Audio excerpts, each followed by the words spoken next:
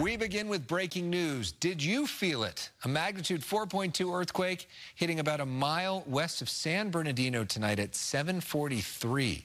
LA City Fire finding no significant damage or injuries. The earthquake felt as far north as the Antelope Valley, as far east as Indio, and along the coast from the U.S.-Mexico border to Malibu. Quake startling two cats near UC Riverside. Look at this.